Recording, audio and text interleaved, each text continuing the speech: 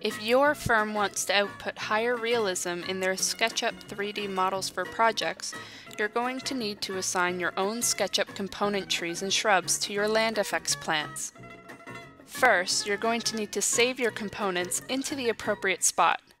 That's the Land FX SketchUp Library folder, and you can set that location through the settings in the SketchUp extension for Land Effects. I've set my folder to My Documents on this standalone installation. If you're working with Land Effects on a server, you should locate this folder on your server and direct all computers with the Land Effects SketchUp connection to that same folder.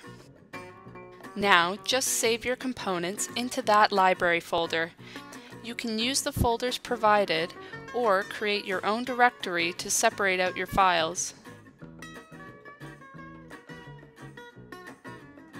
There are many sources online for highly realistic trees. Most cost money for commercial use.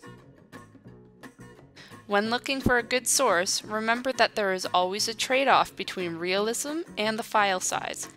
Consider what your computer hardware can handle.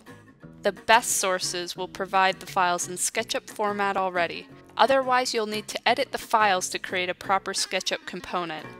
Also, check the files to make sure that the blue axis is pointing up and that the axes are in the center of the trunk. With your files saved, you can start assigning the components to your plants. You'll need to assign the components in SketchUp itself after you've exported the plants from AutoCAD. Go to the Import the Plants from CAD tool, click on the plant symbol, then click Browse on the Select Symbol window to locate your file. Sometimes you may not see the image thumbnail, but it's still assigned. If you've moved over to our cloud-based data system, you'll now be able to see your custom symbol assignments back in AutoCAD immediately. If you're not on the cloud-based data, you won't see them in AutoCAD until you re-export from SketchUp.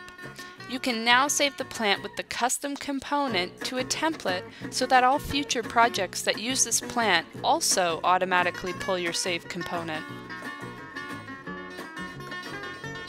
This has been another power tip for you, the user, making complex visuals a little easier with Land Effects.